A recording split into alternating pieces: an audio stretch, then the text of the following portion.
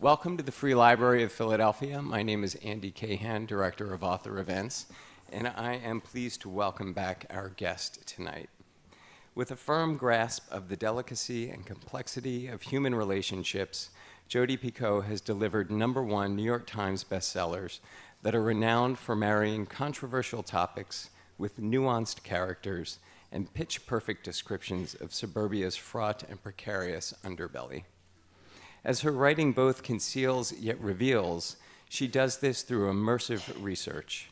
So whatever the topic or theme, she has a wealth of experience ready to hand. Her 23 novels include House Rules, Handle with Care, 19 Minutes, My Sister's Keeper, and The Storyteller, as well as the YA novel Between the Lines, co-written with her daughter, Samantha van Leer.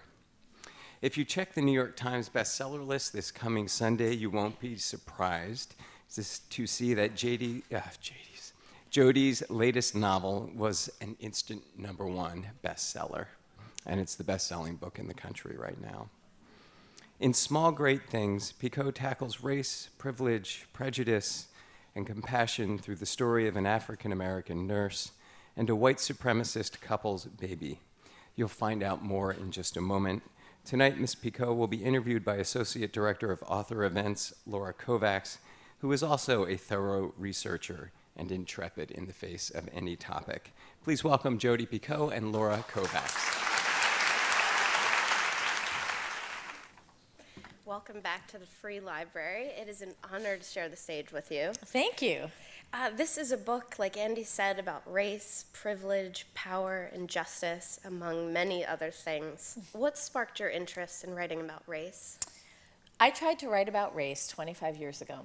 I was living in New York, and there was a real-life story on the news that freaked me out, where a African-American undercover cop was shot 4 times in the back by a white colleague.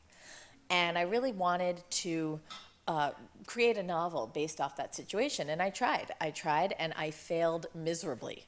I couldn't seem to write an authentic situation, an authentic voice, authentic characters, and I really questioned whether I even had the right to do that. Very clearly, I'm a white woman.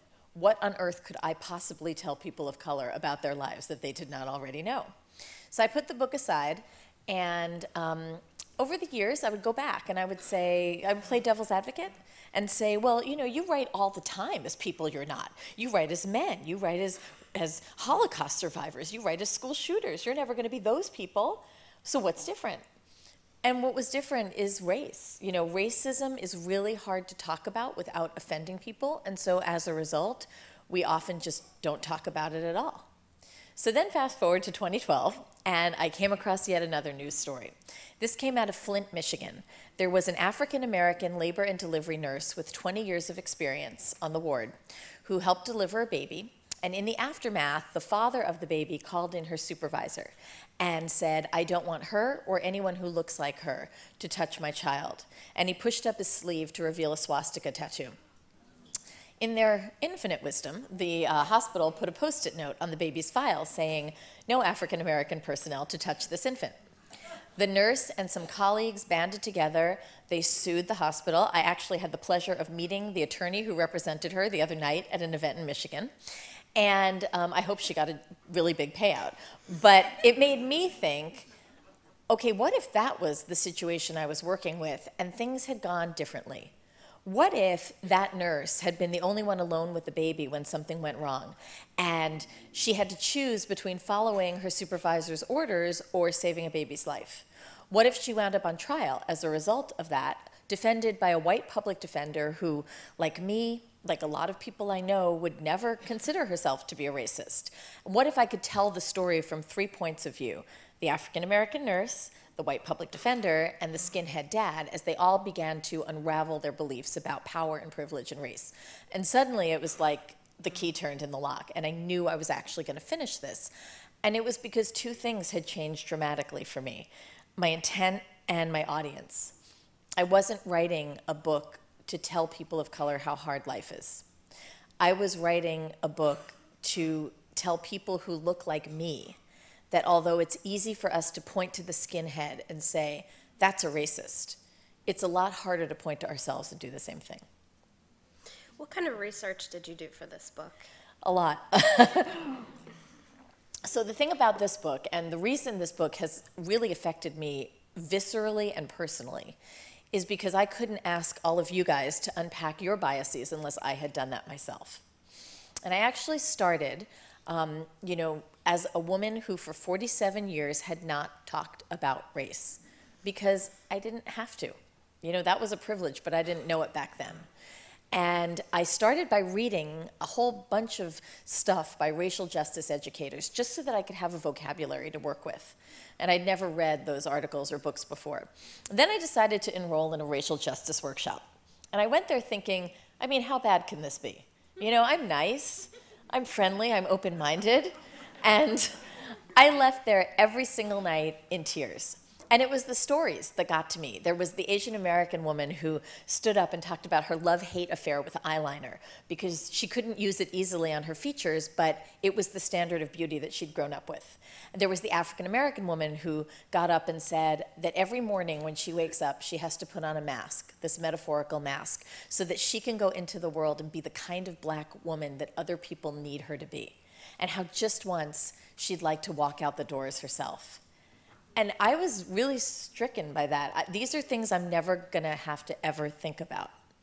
Once I knew I was going to create The Voice of Ruth, I knew that in order to do it the right way, with compassion, with empathy, I was going to have to find women of color who were willing to overlook my ignorance about their lives and spend some time talking to me. And I did. I had a group of women of color who spent over 100 hours doing interviews with me. And they, again, came with their stories, their hopes and their fears and their successes and their failures and their stories. One woman came in with her baby, her second son, the cutest baby on the planet, and she came to me the day after there was yet another shooting of an unarmed African-American man by a policeman, and she was very visibly shaken and said, "How am I supposed to keep my son safe when he grows up? How do I teach my son to not be black?" That was devastating. There was the young girl who had recently graduated from Vassar College who carried around a water bottle that said Vassar on it. And whenever she took public transportation, she would turn the word Vassar facing out on an empty seat so that as white people walked by, they would know she was safe to sit with. And again, these are things I never had to deal with. One of the women I spoke with asked me how often I talk about race with my kids. And I was like, when something happens in the news. And she said, I talk about it every night. It's a matter of life or death. And then the last bit of research I had to do was to create another voice that was different from mine, which is Turk, the white supremacist in the book. And I actually began by speaking to two former white supremacists. One is a guy named Tim Zoll. He grew up in Orange County, California, and he, in the 1980s, ran with a very violent skinhead crew. And when he was with these people, one night he beat up a gay man and left him for dead on the curb. Years later, when he got out of the movement, one of the first things he did was write a letter to the rabbi, the head of the Simon Wiesenthal Center, because as a skinhead, he'd written this guy a really offensive note, and he wanted to apologize. And the rabbi wrote him back and said, "Why don't you come work for me?" So he went to go work for the Wiesenthal Center, talking every day about leaving a life of hate. One day he's in the cafeteria, and he looks up, and he sees the guy he beat up. And they made eye contact. They, over a period of months, sat down together. There were apologies, forgiveness. They kind of rebuilt a relationship. And now they are friends. They spend holidays at each other's houses. And every day they get up and they talk about their story together. The other man I spoke with was a guy named Frankie Mink, who is actually from Philadelphia, right here. And he ran with a skinhead crew here. He was the leader of a skinhead crew in Philadelphia. And at one point, he was sent to jail. And when he was in jail, he discovered that he had more in common with the young African-American kids than the white kids. So he would go to Bible study with them, and he would talk about the girls that he missed outside, the food he couldn't eat in jail. When he got out of jail, he had a job with a Jewish man. He took a job with a Jewish guy. And he had been told his whole life that Jews will try to cheat you out of everything that they owe you. So on the second to last day of his contract, he was called into the boss's office. And he was like, here it comes, he's not gonna give me my salary. And the guy said to him, "You've done such an exemplary job, I actually would like to pay you double." And he began to realize how many exceptions to the rule do there have to be before you realize that the rules are really wrong. And these guys explained to me that skinheads today are different than they were in their heyday of the 80s.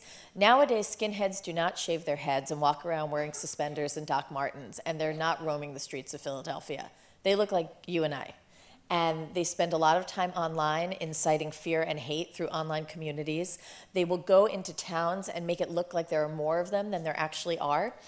They might go to a temple parking lot and put the final call from the Nation of Islam underneath all the windshields to really upset people. They said that there are still people who are planning for the racial holy war and are stockpiling weapons in rural places like New Hampshire, where I live. And in the summertime and late spring, you can still go to Aryan Independence Day and Hitler's birthday celebrations. And when you go there, you can pitch a tent and get a tattoo and listen to a white power band. And you can bring your kids, and they can play games like Pin the Star on the Jew or hit a piñata that is an African-American man hanging from a noose. You can go target shooting, and the targets are profiles of President Obama's face or Martin Luther King Jr.'s face.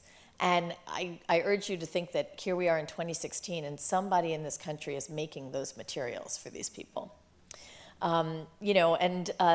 Basically, they both wound up leaving a life of hate. And having these conversations with these men and doing these interviews really made me think, well, if they can have such a dramatic change of heart, can't the ordinary white person? How has your perspective on race or privilege changed by writing this book? What did you learn? So much. Like I said, I spent 47 years not talking about race, and now ask my children, it literally is all I talk about all day long. And, once you start seeing color, you can't unsee it. I learned that just because we choose not to talk about race does not mean we're not part of the problem. I learned that it's more important to have a conversation and know you're going to make mistakes. We all are. And to then say, I'm so sorry, thank you for teaching me that, I've learned, and I'm going to move forward now, than to not say anything at all. And I've learned that although it's pretty easy for us to see the headwinds of racism, the ways that people of color have a more circuitous path to success in America, we somehow are very blind to the tailwinds of racism, which are all the ways that having skin like my color make it easier for us to achieve success. The reality is that we don't like to think that. We like to think that if we're successful, it's because we worked hard or we had some good luck. But very often, if you've had an opportunity, it's a direct result of the fact that a person of color did not. And it might not be something you even know about. Like, you might have gotten an apartment because the landlord didn't want to rent to somebody black. You may never have known that, but you still got the apartment. Or it could be something like you tell yourself, I went to school, I went to a really good college, and that's because I studied hard, I did well on my SATs, and that's true, but it also could be because your mom was there to read to you when you were little and instill those values in you every night. And a person of color's mom was working 2 or 3 jobs and wasn't there, and that kid was playing catch-up his whole life. And when you begin to see this and really unravel it, that American dream looks a little less dreamy.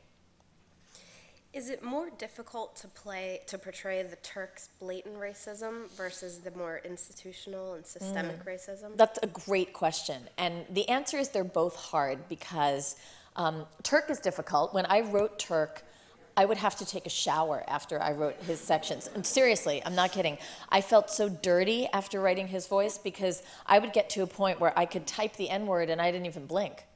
And that made me sick. And I really just didn't want to be in his head very often.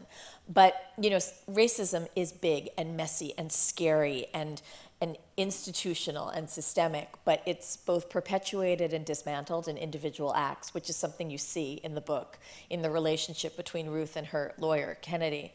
And the thing about writing about all of the systemic and institutional racism, all of the implicit bias in the world, is that it hit really close to home. I couldn't write Kennedy without admitting I had been Kennedy for a very long time. And that's hard. It's really hard to say, wow, I was really blind. I was like so blind, and now I really am so much more aware than I ever was. And it's really, it's a really hard thing to do. I know it's hard to have a conversation about racism. I know it as a white woman because I've done it and I've been there, and I know everything you're feeling right now, that paralysis that you're going to do something wrong. And one of the reasons I wrote this book is because it is a novel. Novels are bipartisan. It doesn't really matter what your views are on race. Everyone reads novels. And it's a really gentle springboard. You can read a book with someone whose opinions are totally different than yours. And you just start talking to them. Oh, can you believe that Ruth did this? Oh my gosh, what about the twist at the end? And before you know it, you can then segue into, well, that reminded me of this thing I heard on the news. And suddenly you are talking about race, and it's just a little less in your face. I love that hopefully this book can give you a tool to have the discussion that I'm trying to have. All of your fans know that the day after you finish a book, you're starting the next one. How are you going to take what you've learned about race and about yourself and apply it to the books that follow, Small Great Things? Another great question. You are on point tonight. So first of all, and this is a really good example of what this book has done to me personally. Most of you know when I come and talk about a book, I'm already knee-deep in the research for another book. I know exactly what I'm writing about next. I'm not telling you guys, but I know. But I have not started doing the research or writing that book because I can't let go of this one yet. I can't let go of Ruth. I can't let go of this conversation. I think it's too important to dilute by drawing my attention away to something else that I'm interested in. And I'll finish my tour someday, and I will start writing. But I really need to keep talking about this right now for myself, as well as hopefully for others. And I think the way that it's going to affect me is this book was a little bit like climbing Everest. It was the scariest thing I could imagine doing because I really did anticipate pushback from many different communities. And I have to say that overwhelmingly, the results that I've heard have been very, very positive from people who've read it. I do think that people of color who read this book have a different experience than white people. That's totally cool. It's still a book you're going to enjoy either way. It doesn't matter what color your skin is. But for example, I was at an event mere minutes ago in Exton, Pennsylvania, and it was a sea of white people, white ladies at lunch, and there was one woman of color there. And she came up to me afterward at the signing, and she said, my friend brought me here today, and I didn't know at all what this book was about. And she burst into tears and said, you have no idea how validated I feel right now. And that means so much to me. It means that someone could hear what I had to say or read the book. I've had plenty of emails like that too, and say, you saw me. Thanks for seeing me. Thanks for having this conversation. And that is the best result and the best compliment I could ask for from someone of color who reads it. White people who read it are going to be like, oh, wait, that's me. And that's okay, because that's exactly how I want you to feel. I want you to recognize yourself, and I want you to think, maybe it's time for me to start this path too, this journey. Can you talk about the title for the book and what it means to you? Yeah. So this book was not called Small Great Things. It was actually called Living Color, and my publisher hated that title. So they told me to come up with a different title. And I gave them like 10 different titles, and nothing was sticking. Nobody liked anything. And then one of my colleagues at a publishing company in England came up with this title. It's based off a quote that is often attributed to Dr. Martin Luther King Jr., which is, if I cannot do great things, I can do small things in a great way. And I loved that quote because it really felt like the heart of this book. Again, that idea that this is big. No one person is going to change or get rid of racism in America. But if we as a white group of people begin to see that racism isn't an African American issue, it's an everybody issue, that's taking a giant leap forward, and that's how we move the needle. And it is those tiny movements of the needle that move us forward, I think. Can you talk a little bit about the theme of parenthood in the novel? What does being a parent mean to Ruth, to Kennedy, and to Turk? Well, they're all parents. And, one of the things about race, of course, is that it's actually, as Debbie Irving, who is a social justice educator, says, it's a pigment of the imagination. Race is not actually anything that you can flag by DNA, and we have more in common with people from different races than we do within our own race. And one of the things that these three individuals have in common they're all parents, and they all parent in different ways. And they all, what I really find interesting about each of the characters is that they all make decisions for the best interests of their child, which I'm a parent, and I would like to think that's, what I do too. But they don't always realize the ramifications of that. And, so Turk's life of white supremacy, for example, is done because he thinks he's securing the future for his white child, his little race warrior. And I can tell you that the men who I spoke with, the reason that they both left white supremacy had to do with the realization when they had kids that they were not doing their kids any favors.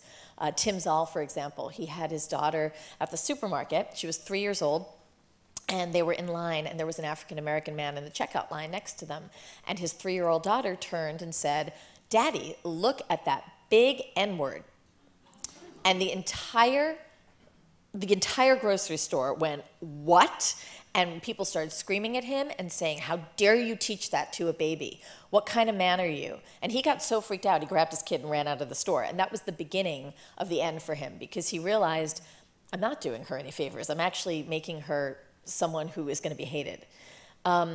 So I think that what Turk thinks is not necessarily what's best. The same thing could be said for Ruth. Ruth is this African-American woman who has, her son is my favorite character in the book, Edison. And she has lived her entire life trying to make sure that Edison's life will be a terrific one.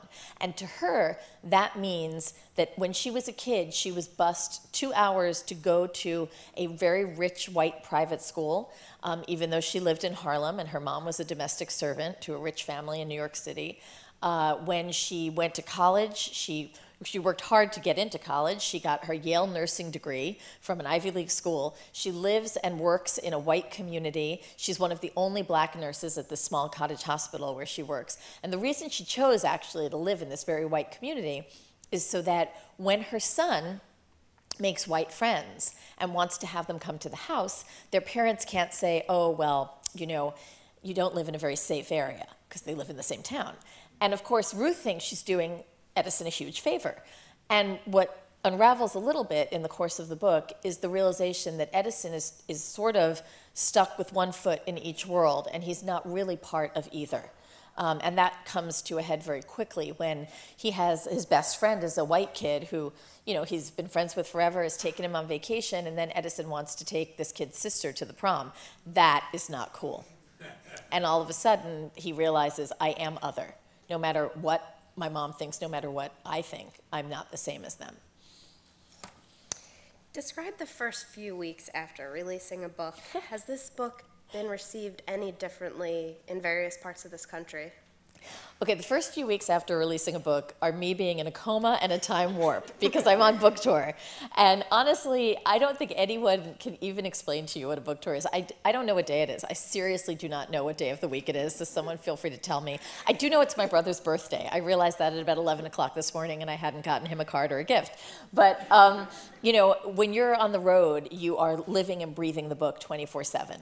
And I was really excited to do that because the whole idea was to reach so many different audiences and so many different people and hopefully inspire them to read this book and then take the conversation with them. You go now, you be my missionaries and go out into the world and keep talking about this long after I leave. What I will say is that the emails I have received from both white people and from people of color have been so remarkable and so humbling that I keep sending them to my publishing company. And my editor said, she actually said the other day, we need to make a book of these. These are unbelievable. And they are, they're so moving. From the woman who sent me this picture and said, you don't know what your book meant to me. Here is a picture of my family. And it was a picture of this white woman, her white husband, her white son, and her black adopted child. And stuff like that. The woman who wrote me, who is an African-American woman who is an ASL interpreter, which is a very white career, and she told me this story. Everyone has a story to tell me in return. So she was asked to go interpret at a church, a white church, and as usual, she was sitting across from the front row, which is what you do as an ASL interpreter, and an elderly white woman said very loudly, "Can you make her stop? I can't look at her black face anymore." And because it's her job, she had to sign that. So imagine what that does to you psychologically and emotionally. And for this woman to tell me this story and then to tell me how she got past that and woke up the next morning and did her job again is unbelievably inspiring. And the other thing I've noticed, and this I kind of love, now I'm going to actually be putting you guys on the spot, but at most of my events, when I have done book launches in the past and we get to the Q&A sections, most of the questions are about other books I've written, about research, about my writing habits. Almost, I would say 85%, the questions are about race. And how do I do this? What would you suggest here? I'm a teacher and this happened. And that means to me that the audiences I'm facing so badly want to engage. These people want to have a conversation. They can't figure out how to start. So let me help you. I'm going to switch gears here, but only because I'm running out of time. And it does have to do with inequality. I'm wondering if you could briefly talk about your work with VITA. I'd love to. So I'm on the advisory board of VITA. VITA is an institution that it's an all-volunteer institution, and they crunch numbers to reflect whether or not publishing is equitable, or whether there's bias toward white authors or cisgender authors or authors who are not LGBTQ, anything like that. They actually started out by just looking at the discrepancy between men and women, and it was a really good fit for me because for many years I had spoken very vocally about the fact that there is gender inequity in publishing, and a lot of people poo-pooed it. And then VITA came back roaring, and they began to crunch these numbers and showed very clearly by looking at both review outlets for literature and reviewers that there are more male reviewers and there are more male reviews done of books written by men. And what was cool about this is that everyone kind of went, oh. And some places have worked really, really hard to move their reviews to make sure that there is gender parity, that there is equality and equity in the way that they review books. They've hired more women to do the reviews. Not all outlets are like that. Some are worse than others. The New York Times Book Review hired a woman to head it up, and she has actually, begun to move that needle. Tin House has done a great job of being 50-50 now. But what VITA does is hold people accountable. And what they've done now is branch out to look not just at gender inequality, as I said, but also people who are, writers who are disabled, writers who are transgender, writers who are LGBT, writers who are anything but the white male norm. And they look at the intersectionality of all of this as well. And they crunch numbers, and once a year they release this really cool report. And what I love about them is that you can run, but you can't hide when there are actual numbers. So I was very, very honored when they came to me and asked me to be part of their advisory board, because I was talking about this stuff anyway. You've written 2 books with your daughter. What did you most want her to learn about the publishing industry, or to teach her about staying in the driver's seat, professionally speaking? Oh, what a great question. Wow. Thanks. Do you want to come on the road with me? This is great. So I wrote 2 books with my daughter. Honestly, what I would like her to learn is when to use a comma, because I don't think she's mastered that skill yet. And, but she is a really, really good writer. And the books that I wrote with her were a joy to write. They were also a hardship to write, because yes, she was a teenager. They were 100% her idea. And we literally sat side by side, speaking the entire book out loud. I would say a sentence, she would jump in, we'd go back and forth. Sometimes we'd talk over each other. We had some knockdown, drag 'em out fights. But it was a terrific experience. And we learned that our brains work very similarly creatively, which I find fascinating. I mean, there's got to be a weird biology in that. And what I really hope that she has learned, and I know she has actually, is how to be true to her own voice and how to pace herself when she's writing. That is a really hard thing to learn. And I can tell you about that this is a recurring lesson, because she's currently writing her thesis at Vassar. And although she is a psychology and education major and tells me she doesn't want to be a writer, she's writing a creative thesis that is a YA novel, so you take of that what you will. And she sent me the first chapter about a week ago. And she was like, I'm having so much trouble. I don't understand why this doesn't feel right. And I started reading it, and it was great, except I knew immediately the problem was that she knows everything about this book, and her readers know nothing. And she was trying to make it all happen in the first 10 pages. And I said, okay, I called her up, and we had this little tutorial, and she was like, oh, God. Yes, you're right, which I have to say is always good to hear from your teenage daughter. And, and she just needed to be reminded, be slow, take a breath, and let out the information in parcels, And then once she did that, her revisions were great. I also think finding your voice is not just about writing, but being strong enough to advocate for yourself in the field of publishing. And she has done that. She is a young woman. She just turned 21. I have seen her completely hold her own with the head of a publishing company. Even more impressive is the fact that Between the Lines and Off the Page are being turned into a Broadway musical that we have been very intimately involved with and working with the book writer to develop from the original source material. And our producer is the producer for Kinky Boots on Broadway. She has won 8 or 10 Tonys. And Sammy comes into these meetings. She treks down there from Vassar. She's dressed very nicely, looks better than the rest of us. And at these meetings, she has absolutely no problem speaking her mind to this producer who is quite powerful. And, and it's funny, our composing team are 2 young women who are 29 and 28 and 29. And they look at Sammy like, how'd you do that? Because they're terrified of Daryl. But she just speaks her mind. And I do think that came from being young and being placed in a situation where at the table you had to advocate for yourself. So I'm really happy that she's got that skill. I think that's a really important thing for any young woman in today's society. My last question before sending this off to the audience, who would you like to write your life story? I actually have answered this question. I am so impressed that I have an answer for this.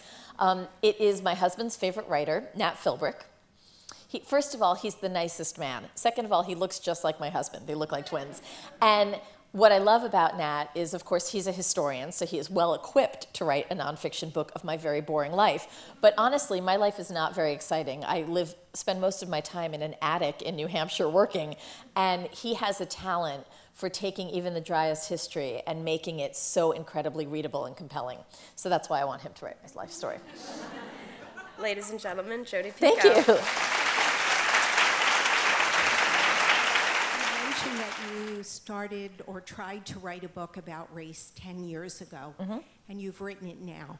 I wonder if you could elaborate what you think happened during those 10 years to make you able to do it now as opposed to then? Well, I think 2 things happened. I think that I grew up a little, and I was willing to see my complicitness in racism and how my silence was not doing anybody any good. And by getting a little older, maybe I got a little braver. The truth is, when you're a starting out writer, criticism is very scary. And nobody likes to get a bad review or to hear nasty things or to get nasty emails from people calling you a race traitor. I've got those. And the truth is, I got to a point where it was more important for me to walk into that hot kitchen and know I was going to get overheated and just deal with it than to stay out of it. I'm not allowed to complain. Honestly, I've gotten a lot of feedback, and I have gotten some feedback that is not too fun to read. It's very few and far between compared to, I think, the effect this is having. So I'm quite happy overall. But we all know the bad stuff stays with you longer. And yet, I tried really hard every time I read one to remind myself, you are the one who asked to do this, and you are not allowed to say it's too hot in this kitchen. You chose to go here. The other thing that I will point out is every single reporter who interviewed me for this book said, you have written such a timely novel. And I would actually argue, no, I haven't. This has been timely for 200 years. I've listened to a number of your books, and I've wondered, as an author, how you feel about giving up your work to another medium that I don't know if you have any say or control over the performances, but how do you feel about that? So you're talking about audiobooks, right? Yeah, so first of all, I think audiobooks are like the wave of the future. I don't know, as people get stuck in traffic, they seem to be listening more and more to them, right? And I have listened to my audiobooks, mostly because I remember taking a trip to Canada, and my husband hadn't finished reading Leaving Time, and we literally get in the car, and he pops in this CD, and I said, "Are you kidding me?" And he said, "I want to hear the story." So I did get to listen to all that. What I can tell you is I do have some say.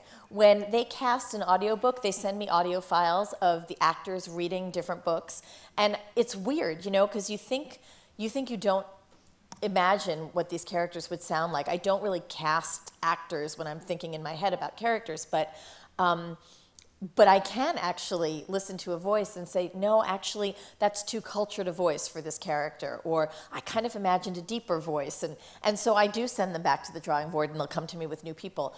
What I can tell you about this book in audio, Small Great Things, is that it is by far the most starry casting I've ever had.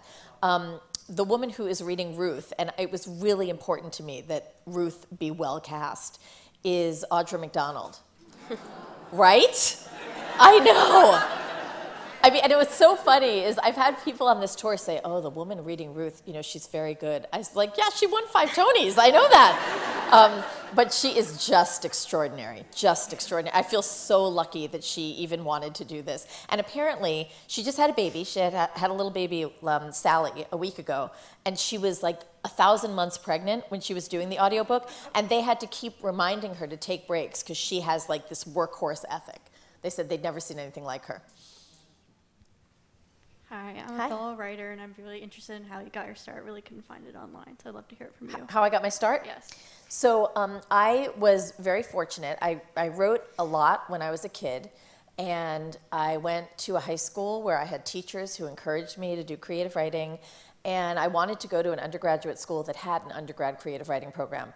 I'm old, so I went in the 80s, and Princeton happened to have one, and I was lucky enough to get in there. And I worked almost exclusively with Mary Morris at Princeton, who honestly is the only reason that I am here today. She was really tough on me, but I needed that, and she really made me the writer that I am. When I was at Princeton, I had 2 short stories published in 17 magazine, because Mary told me as I finished them for a class, go send them somewhere. And I mean, I thought I was writing these for a grade, and I sent them off to 17, and I heard back from this editor. And she said, "We want to pay you for your short story." And I was like, "Really? Because I'd pay you to take it." And she did. She bought one, and then she bought a second one before I graduated. And it was amazing. And that was when I called my mom up, and I said, "I'm going to be a writer." And she said, "That's awesome. Who's going to support you?" And I did not become a writer. I graduated from college, and I worked on Wall Street. I wrote Standard & Poor's and Moody's documents. They were 400-page documents. I was working for Salomon Brothers, and I was writing about these companies and to try to get them good ratings. At one point, I knew more about fiat than anybody on the planet. And I was so excited in October of 1987 when the stock market crashed, because it meant I was going to get a severance package. And I left, moved to Massachusetts, where the guy I was dating was living. It was a good call because I married him. And over a period of years, I had multiple jobs. I worked as a textbook publishing editor. I got a master's at Harvard in education. I taught at a private school. I taught creative writing at a private school. I worked at an ad agency, and I taught 8th grade English, all in a period of 2 years. And I got married, and I got pregnant, because I'm an underachiever.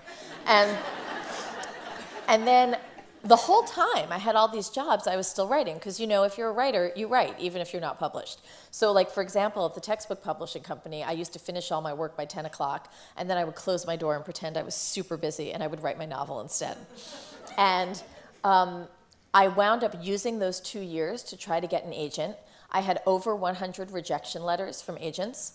Finally, a woman I'd done a reading series at one point that she ran, and she was becoming an agent. And I sent my book out to her, and she said, "I haven't represented anybody, but I think I can represent you." And I was like, "Okay." And she sold my first book in 3 months, and that was Songs of the Humpback Whale. And the reason I've kept writing is because it's a lot easier than teaching 8th grade English. Speaking of Princeton, I would direct the audience to your website to hear your Princeton Day speech last year. It is one of the most beautiful and inspiring speeches I've ever heard. Thank you. One of the key lines that you say in the speech that I wonder if you would just address is, comfort is not an inalienable right. Right. Comfort's not an inalienable right. It's a privilege. And I think that it resonates so well with this particular book as well. If you have skin the color of my skin, you are used to always having your opinion matter. You are used to always having a seat at a metaphorical table and to speaking up and knowing somebody will listen. That is not the case for all people in America. And sometimes the role of the white ally, the people who look like us, if you really want to make a difference, is to do this, because you are handed the microphone all the time. Can you hear me? Okay.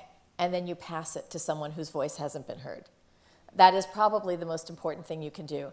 And you know, I've been getting a lot of questions about this. What does that really mean? How do I enter this dialogue?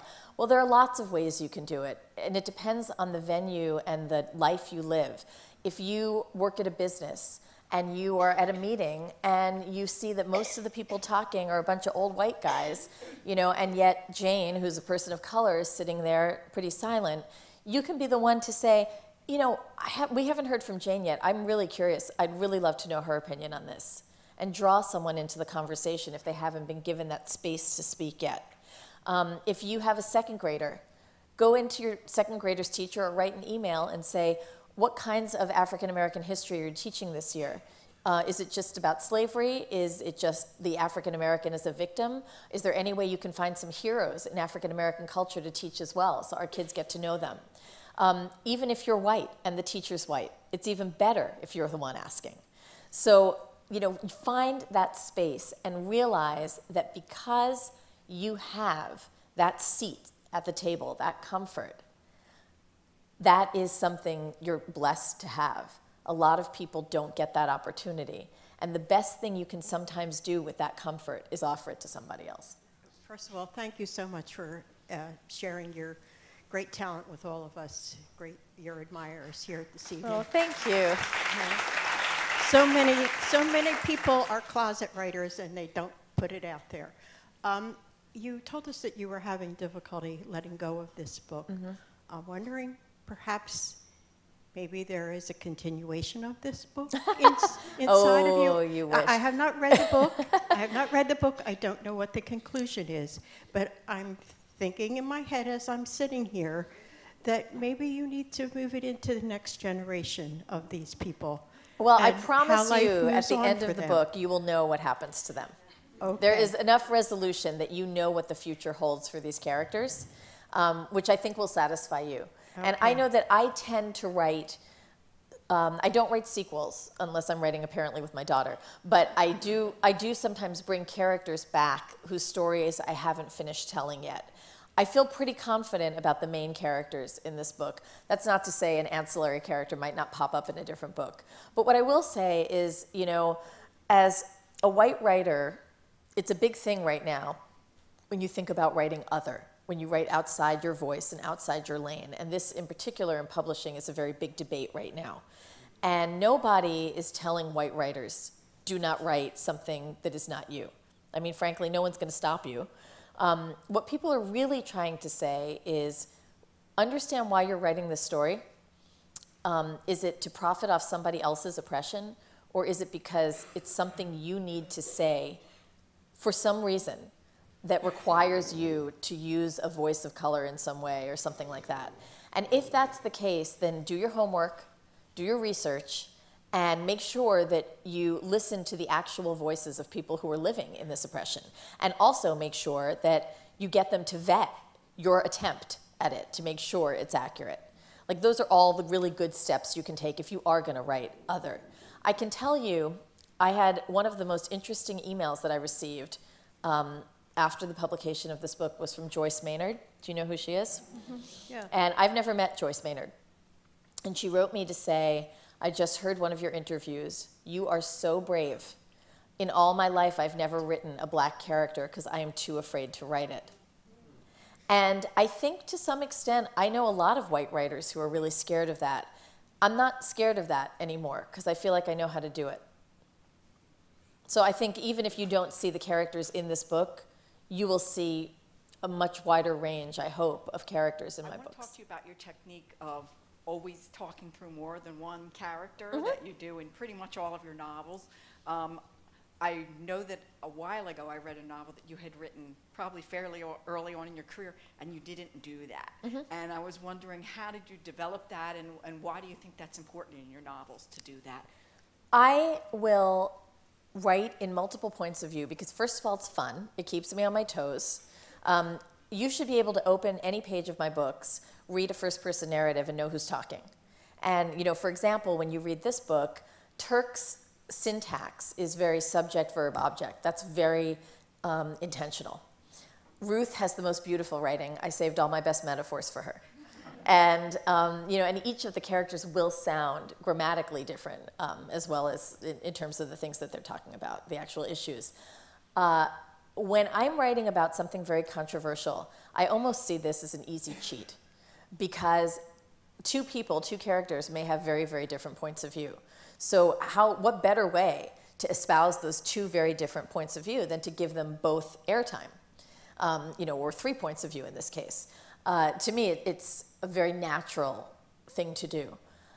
That said, there are some books I won't tell that way. Usually it's because I'm asking you to do something else that's complicated, like jump back and forth in time. If I'm doing something that is structurally complex, I probably will not also throw in multiple narrators because I don't want you to be working that hard that you miss the whole story. I can tell you that for right now, the book that I'm writing next is not going to have multiple voices for that reason. So look at that. You'll be able to read another one soon. Hi, you already kind of addressed what I was going to ask, but it is about the writing other. The big criticism of that is that when you write other, if you're writing the story of a minority character, that you're taking away the voice of 100%. Yes, an author, or in TV, that's a big thing. What would you say to that, and does it ever feel like uncomfortable, like maybe this really isn't my story to tell when you're writing? Yeah, and you should always be asking yourself that if you're writing other.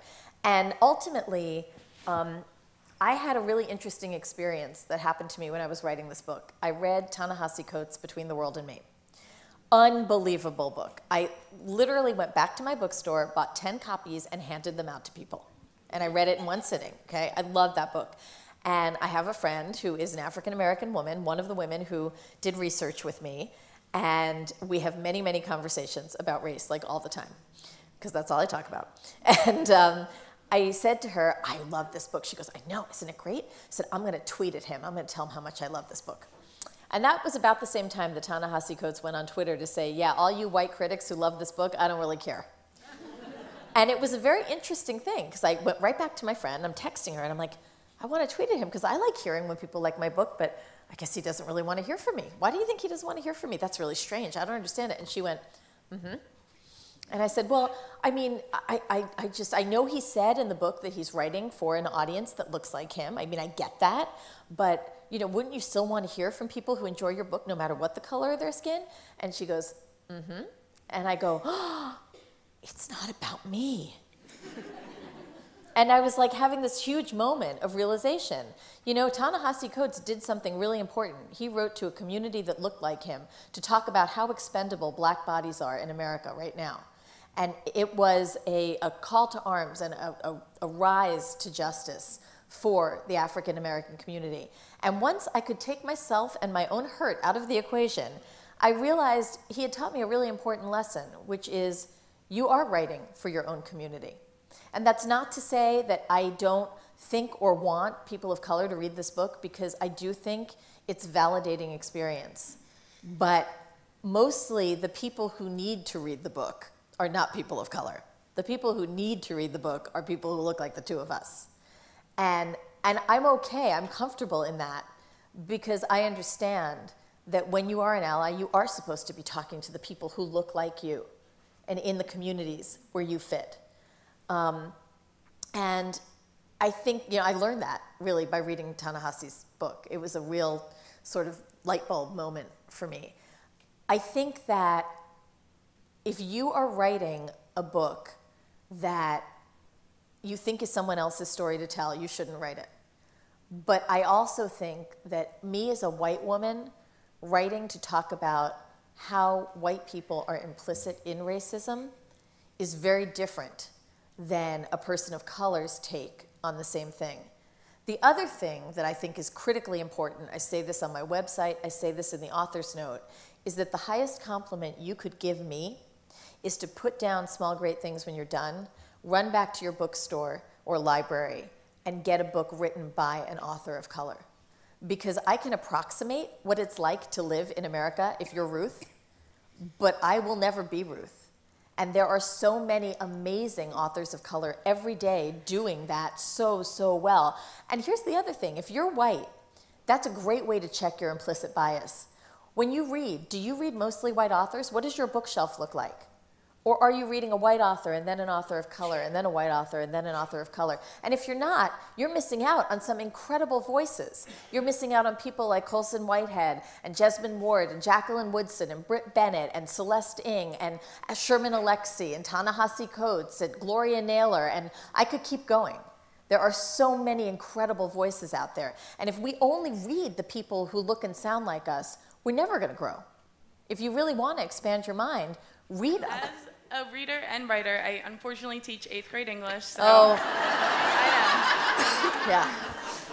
First off, I would love it if you were ever able to write a piece of fiction that I would be able to take into the middle school classroom setting. I know it can be a scary place for me and them as well, but my question for you, obviously you don't need me to tell you how many books you have written, that is amazing. However, of all the voices that you have created and all the characters, and obviously you know the importance of it, has there been one voice that has really stuck out for you, or that maybe was really hard to let go of all of the characters? There are a lot of characters that I have trouble letting go of, whose voices, there are some voices I love to write because they were just super fun. Serenity from Leaving Time was a blast. Ian Fletcher from Keeping Faith was terrific. Patrick Ducharme is always fun because I have a crush on him. But you know, then there are some voices that I miss because, or characters I miss because I feel like I want to know what happened to them. Chris Hart from The Pact is one of those. I still think about Anna Fitzgerald every now and then. And Ruth really got to me. She really got under my skin. And I'm obviously, I'm not ready to let her go yet. I can't miss her yet. But those are the characters that really get to me. To answer your earlier question, you too can teach race in your classroom. And what I would recommend you do is get Shine, which, no, I'm sorry, not Shine, I'm lying. You could teach Shine, actually, yeah. Shine is, right now it's only an audio segment. It's one that can be downloaded, and it probably will wind up published in the paperback eventually. It's the prequel to Ruth's experience. It's when she is a 3rd grader and she goes to the Dalton School for the first time. And it's really the first experience she has of not fitting in and what it means to be a black person in a white world. And that is a great story for kids that they can tap into. The other one I wrote, which is a standalone piece, is called The Color War. And that was also available in audio, but I think it's been printed in some overseas versions. You can probably find a bootleg. And that was about a young boy who goes to a Fresh Air Fund, an African-American boy who goes to a Fresh Air Fund camp.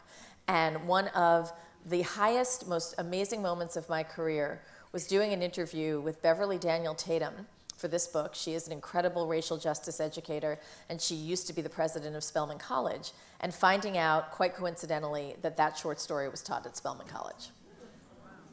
So by all means, get your hands on that. It is absolutely appropriate for 8th graders, and it will spark a lot of discussion. Thank you. Yeah, of course. Thank you so much for being here.